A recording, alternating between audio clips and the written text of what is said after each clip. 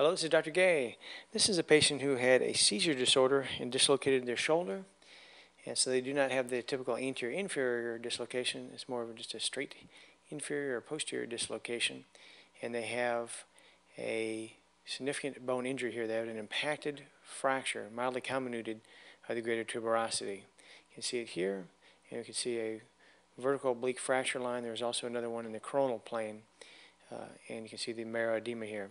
Now, interestingly, they had the tear of the inferior joint capsule like we would expect, and it's not a tear from the humeral attachment, but the tear is from the glenoid attachment here. So this is the inferior glenoid rim, and we can see the joint capsule coming here, and this is the torn end right here. So the inferior glenohumeral ligaments and the joint capsule should attach right to here, and they're torn and pulled down. You can see contrast in the shoulder joint going beneath there and coming out over here. We can see the same thing on the axial images. Again, here's the torn end that's yanked off the inferior glenoid rim.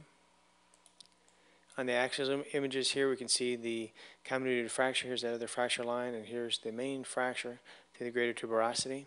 Now here in the front, we have a tear of the anterior joint capsule.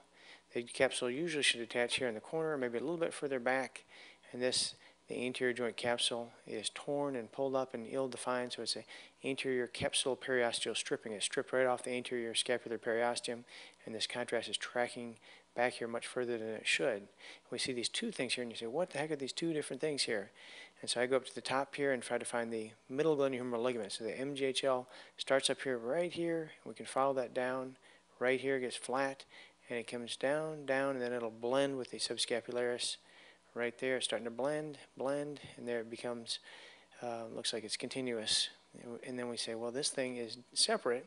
So this turns out to be that torn anterior joint capsule, and it's balled up, should attach back over here, but it's balled forward.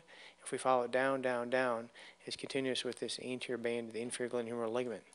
And so right here we can see this dark area should attach to the glenoid rim, but instead it's torn away. You can see the fluid undercutting it, and we can again follow this up, up, up. So this is a part of the anterior joint capsule that is torn and retracted forward, and that's it. So thank you very much.